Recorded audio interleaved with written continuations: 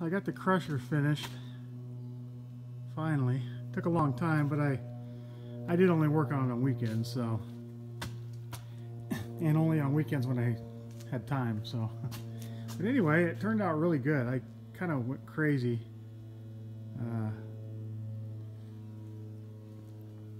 I mean, took it completely apart.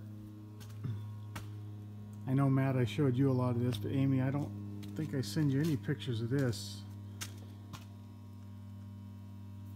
But yeah, I mean, everything in here was off, cleaned. New nuts and bolts. I put all stainless nuts and bolts in. The other one were just rusted and ugly and just everything. And then those crushers right there, the roller things, were just really bad shape. Just a calcium buildup.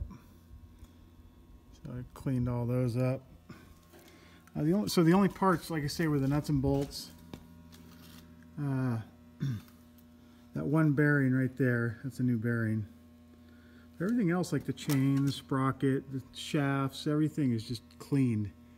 Wire wheeled. We machined, I had a couple machined. I don't know if you can't really see that one in there. But that was machined and a ferrule put inside there. And one right in here.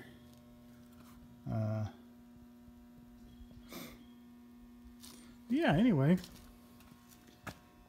And just painted it up real good.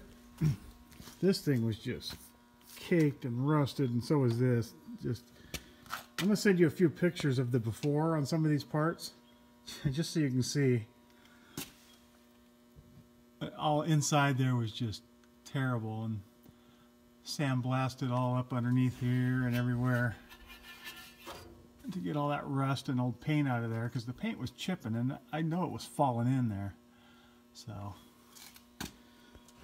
not a lot of it, but it couldn't have been good.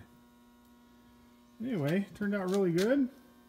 Yeah, and this is the part that machined and put a new oh, I forget the word I'm looking for there, but not a ferrule, but a collar. Cleaned up the motor real good. I put a new cord on it too. It had a really short cord, went to about here, and it would get wet. You're supposed to have a cord at least, you're supposed to get away at least 5 feet from the motor. I don't know why they cut it off so short, but so I put a nice waterproof heavy-duty cord on there.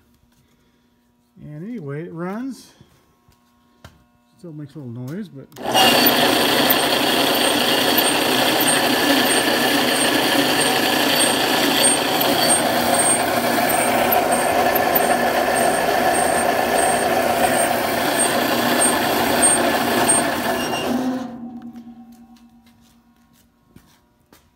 good time to sell it if you want to get rid of it.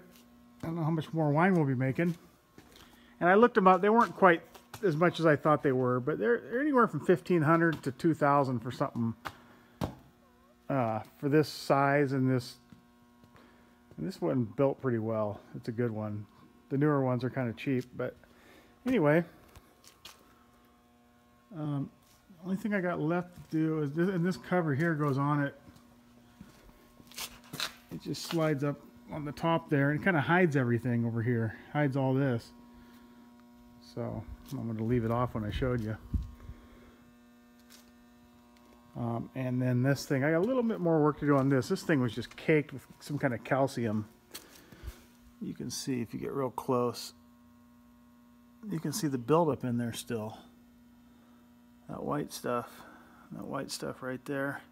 So anyway, I'm going to go and get all that stuff out of there and clean it up the rest of the way. I mean, it was completely, the center part was just completely white. Anyway, it's done.